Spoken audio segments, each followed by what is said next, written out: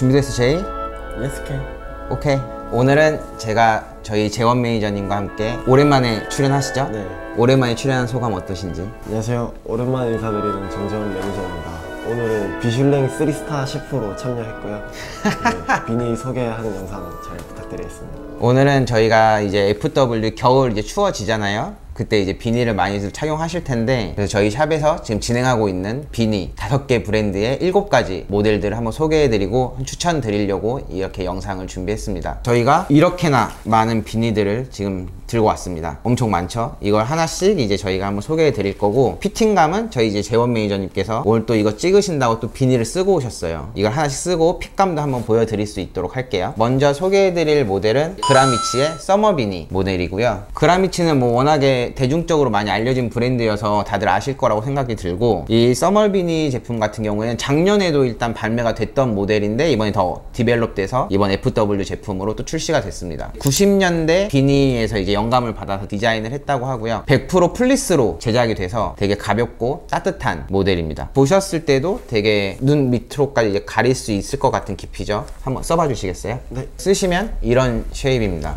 깊이 같은 경우는 되게 깊게 잘라서 눈을 딱 덮을 수 있고, 사실 저는 이제 해군에 있었을 때 이런 비니를 보급으로 받았었거든요. 근데 여기 되게 따뜻하고 또 플리스다 보니까 땀을 흘려도 좀 찝찝한 느낌이 잘 안 들어요. 군대에서 비니가 나와? 트렌디한데 좀 따뜻한 거 찾으시는 분들한테는 되게 좀 제격일 것 같고, 요즘에 좀 이렇게 눈썹 가리는 깊이의 비니들이 좀 트렌디하잖아요. 딱 트렌디한 비니인 것 같습니다. 품도 좀 넓어가지고 사실 여성분들 머리가 기니까 좀 타이트한 비니 못 쓰잖아요. 품이 좀 커서 여성분들도 충분히 머리까지 다 넣고 쓰실 수 있을 것 같아요. 컬러는 이제 이렇게 블랙 컬러랑 히터 그레이 2가지 컬러로 출시가 됐고요. 지금 안에도 보시면 전부 다 그냥 다 플리스로 돼 있어요. 그래서 엄청 보온력은 진짜 뛰어난 모델입니다. 캠핑 가시거나 이제 겨울에 또 스키장 많이 가시잖아요. 스키장 갈 때 아주 제격인 모델로 추천 한번 드릴게요. 금액은 69,000원. 네, 69,000원을 아주 저렴하게 잘 출시가 됐고, 그라미치가 또 이 가격을 맞출 수 있는 게 이제 아예 글로벌로 이제 진행을 하니까 수량이 엄청 많잖아요. 네. 그래서 이제 금액도 이제 적절하게 잘 뽑을 수 있는 것 같습니다. 그 다음 모델을 또 한번 볼까요? 두 번째 비니는 같은 브랜드 그라미치의 벌리 런닝맨 비니 모델이고요. 컬러는 총 3가지로 출시가 됐습니다. 이 모델 같은 경우에는 그라미치의 마스코트죠. 그 런닝맨 로고가 이제 비니에 이렇게 들어가 있는 게 포인트고요. 그냥 보시면 그냥 패턴 같은데 이게 보시면 런닝맨 로고가 들어가 있는 모델입니다. 지금 이게 오렌지, 그린, 블루 이렇게 3가지 컬러로 출시가 됐고, 뭐 취향에 따라서 컬러는 선택해 주시면 좋으실 것 같아요. 또 이 모델의 특징이 안에를 뒤집어 보면 또 이쪽 안쪽이 플리스로 되어 있습니다. 이마 닿는 부분이 엄청 따뜻하게 보온성을 준 모델로 보실 수 있고요. 한번 피팅감 한번 보여주실래요? 네. 그린 컬러가 제일 마음에 들어서 그린 컬러 쓴 건가요? 네, 저는 좀 그린이랑 맞는 사람이라 가지고. 아, 그래? 네. 그린이랑 맞는 네. 사람이야? 네, 제가 웜톤이라. 제가 머리에 오늘 뭘 발라서 써보진 못하는데 저도 재원 매니저처럼 어울리나요? 그라미치 이 모델 같은 경우에도 재원 매니저님이 이게 눈썹 밑까지 오게 썼지만 더 올려서 쓰셔도 되고, 그건 개인 취향에 맞춰서 착용하시면 되고. 눈썹 보이는 게 잘 안 어울려서 이번 오프라인에서 여성분들한테 좀 잘 나가기도 했고, 사실 남자가 쓰기에는 안에 플리스가 좀 덧대 있다 보니까 살짝 타이트한 느낌은 있는 것 같아요. 근데 여기 플리스가 이제 귀를 덮어주면서 겨울에 사실 귀가 되게 꽝꽝 얼잖아요. 그럴 때 되게 따뜻하게 쓰기 좋은 비니 같습니다. 비니는 또 쓰다 보면 또 두상에 맞게 늘어나잖아요. 자기 두상에 맞게 길들여서 쓰시는 걸 추천드립니다. 그라미치에서 이제 2가지 모델을 저희가 보여드렸고, 가격은 아까 보여드렸던 모델이랑 이 모델이랑 둘 다 69,000원 아주 저렴하게 출시가 된 모델입니다. 그리고 그 다음은 이제 아마이유우츠 제품으로 한번 보여드릴게요. 지금 소개해드리는 브랜드는 아마이유우츠라는 브랜드의 모델이고요. 저희가 이 영상이 올라가고 한 11월 1일, 2일, 3일 이렇게 3일간 이 아마이유우츠 브랜드의 팝업을 저희 샵에서 진행을 합니다. 24FW랑 그 이전 제품들까지 한 번에 전 컬렉션을 보실 수 있고, 또 이번 팝업에서만 주는 혜택들이 또 있으니까 시간 되시면 방문해서 이 아마이유우츠라는 브랜드 되게 색깔 강하고 되게 재밌는 브랜드거든요. 저희 또 그런 아마이유우츠 팝업 관련해서 그런 게시물은 저희 인스타그램에 업데이트 될 예정이니까 또 많은 관심 부탁드립니다. 그리고 비니의 이름은 AY 비니라는 모델이고요. 아크릴 백으로 만들어진 모델이에요. 보시면 되게 부드러운 아크릴 특유의 부드러운 느낌을 받으실 수 있고, 울로 된 모델들은 좀 까끌거릴 수 있잖아요. 근데 아크릴로 된 모델들은 부드러운 장점이 있습니다. 이 모델 같은 경우에는 제가 느꼈을 때 2000년대 초반에 유행했던 그때의 쉐입을 지금 저는 좀 느꼈거든요. 깊고 여기도 되게 높게 올라오는 옛날 2000년대 초반 때 유행했던 감성을 다시 한번 보여주지 않았나 라는 생각이 들고, 또 앞에 이렇게 포인트로 전면에 아마이유우츠의 로고가 들어가 있는 메탈 라벨로 포인트를 준 모델입니다. 이 모델도 한번 써봐 주세요. 네, 사실 이런 모델은 허루 팀장님이 되게 잘 어울리시는데 저는 사실 선호하지 않는 디자인이긴 하거든요. 이거 자체가 아마이유우츠의 좀 빈티지하거나 일본의 그 시티 바이브를 담아낼 때 잘 어울리는 디자인이라고 생각을 하고, 보통은 여기에 머리를 이렇게 내리시거나 여성분들은 좀 이렇게 옆으로 넘기시거나 남성분들도 머리 좀 보여주고 살짝 툭 올려놓은 느낌으로 하면 되게 이쁜데, 옛날 서태지와 아이들 약간 바이브 나오는 것 같아요. 이렇게 단발머리에서 이렇게 5대5 해서 맞아요. 비니 딱 쓰고 내리고 그런 바이브로 하면 되게 이쁜데, 그리고 이거 니트 짜임 자체를 일부러 조금 느슨하게 짰다고 해요. 좀 여유 있는 핏감을 주기 위해서 일부러 의도적으로 느슨하게 짜서 좀 루즈한 느낌을 줄 수 있는 비니입니다. 겨울에 엄청 추울 때는 이렇게 깊게 내려가지고 기도 덮고 귀여운 이미지를 낼 수 있는. 귀여워 카와이. 또 아마이에 나와 있는 그 자켓이나 슬리브에도 되게 잘 어울리더라고요. 아마이는 또 이제 네이비 컬러랑 이렇게 블랙 컬러 두 가지가 지금 출시가 됐고, 저희 샵에서는 일단 블랙 컬러가 먼저 반응이 좋았는데, 저는 개인적으로 좀 이제 남성분들이 어두운 계통의 아우터를 많이 입으시잖아요. 어두운 계열의 아우터 입으시고 이런 네이비 컬러로 포인트 주는 것도 하나의 좋은 방법이라고 생각합니다. 금액도 저희가 소개하고 있는 비니 중에서 가장 저렴한 42,000원에 출시가 됐고, 42,000원에 이 정도 이런 디테일한 감성과 퀄리티를 줄 수 있는 모델입니다. 그러면 이제 다음 비니는 어떤 걸로 하죠? SOHC라는 브랜드고요. 썸웨어아웃사이드 하이킹 컴퍼니라는 브랜드고, 브랜드 이름에 맞게 좀 되게 아웃도어적인 느낌을 많이 주는 모델이에요. 이 모델 같은 경우에는 양면으로 착용이 가능합니다. 이게 뒤집었을 때는 이제 SOHC의 심볼 로고가 이렇게 딱 나오고요. 그래서 취향에 맞게 이렇게 카모 패턴으로 착용하셔도 되고, 뒤집어서 블랙 컬러의 심볼 로고 보이게 착용하셔도 되는 일석이조의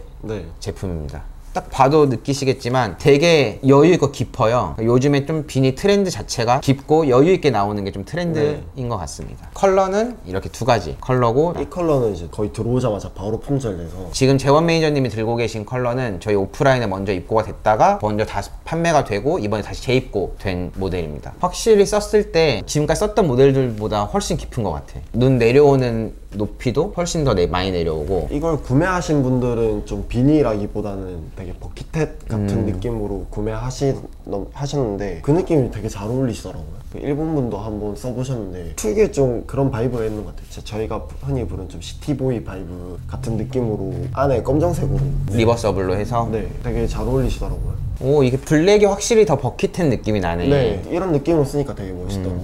SOHC 제품들이 이번에 저희 입고된 게 장갑류랑 윈드브레이커랑 이런 것도 지금 계속 들어올 예정인데, 트렌디한 아웃도어 느낌의 제품들이 많아서 그냥 아웃도어에 좀 이제 질린다 싶으신 분들한테는 좋은 대안이 될 수 있는 브랜드라고 생각합니다. 그래서 저희 홈페이지에 SOHC 제품들 업데이트 돼 있으니까 한번 보시고 매장 방문하셔서 입어보시는 것도 한번 추천드릴게요. 그리고 다음 모델로 한번 또 넘어가 볼게요. 다음 소개해드릴 브랜드는 오스트리아 제품이고, 지금 소개해드리는 이제 메리노 스윌 비니, 이렇게 세 컬러, 살짝 라이트 옐로우 컬러 같은 컬러랑 이제 에메랄드 블랙, 이렇게 세 가지 컬러로 출시가 됐고요. 저희가 입고됐을 때 이 오스트리아 이 비니 모델은 좀 외국인 분들이 더 많이 좋아해 주셨던 것 같아요. 그리고 혼용률 같은 경우에는 메리노 울이랑 이제 폴리가 혼방되어 있는, 그러니까 울 100%가 아니라 폴리랑 섞여 있으면 더 장점인 게 보풀이 잘 안 생겨요. 울 100%면 이제 보풀도 잘 생기고 관리하기가 힘든데, 아크릴이랑 혼방되어 있어서 이제 보풀 일어날 걱정도 없고 편하게 착용하시면 좋은 모델입니다. 이 모델은 이제 매년 나오는 이제 시그니처 모델이어서 작년에도 출시가 됐었는데, 작년에는 이 짜임이라고 해야 되나? 이게 훨씬 쫀쫀해서 되게 작게 타이트하게 느껴졌었거든요. 근데 이번 시즌에는 디벨롭돼서 그래서 좀 더 여유 있는 핏감으로 나온 모델인 것 같습니다. 써봤을 때는 근데 여전히 조금 타이트하긴 한데 깊이가 깊다 보니까 오히려 외국 분들한테 잘 팔린 게 이해가 되는 느낌이에요. 되게 길이 자체는 조금 기신 분들이 잘 어울릴 것 같고, 제가 지금 썼을 때도 타이트하긴 한데 제가 선호하는 핏이긴 한 느낌이거든요. 눈썹도 딱 가리고 귀도 반쯤 덮고. 재원 매니저님은 이렇게 좀 타이트한 비닐을 좋아하시나요? 네네, 저는 엄청 타이트한 비닐을 좀 좋아하고, 보통은 이제 니트 비닐을 선호 안 하긴 하는데 폴리 혼방되고 이런 아크테릭스나 이런 좀 얇은 비닐들 있잖아요.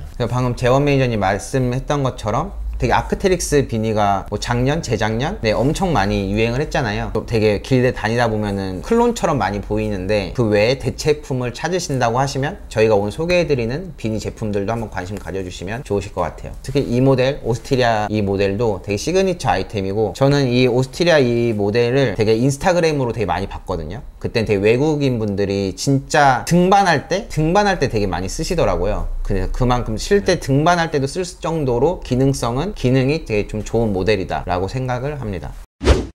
저희가 이번 시즌에 새로 들어온 로아 제품을 한번 보여드릴게요. 이번 FW부터 저희 샵에 로아 제품을 진행을 하고, 그 중에서 저희가 들고 온 로아 비니 모델 먼저 한번 보여드릴게요. 첫 번째 보여드린 로아의 비니는 그래픽 비니입니다. 만져보시면 아시겠지만 울이랑 폴리랑 혼방의 느낌을 딱 주고, 겉다 딱 보시면은 이게 좀 헤어리한 느낌이 보이거든요. 보면은 이제 모헤어 10%가 들어가 있어서 이렇게 좀 헤어리한 느낌을 볼 수 있습니다. 그리고 두께감은 지금까지 저희가 소개해드렸던 모델들에 비해서는 제일 좀 얇은 되게 모델인 것 같아요. 느낌이 딱 들고, 또 헤어리한 느낌이 사실 있으면 보는 사람들이 보기에 되게 따뜻한 느낌이잖아요. 전면에 이렇게 로아라는 이제 브랜드 로고가 그래픽으로 들어가 있습니다. 이것도 한번 써봐 주시겠어요? 컬러는 지금 쓰신 이 컬러가 더 마음에 들어서 이 컬러 쓰신 건가요? 네, 저는 좀 겨울에는 더 밝게 액세서리 같은 걸 착용하려고 하고, 여름에는 좀 다 어둡게 입는 느낌이라서. 그런 특별한 이유가? 여름엔 좀 쿨해 보이고 싶고 겨울에는 웜해 보이고 싶어서.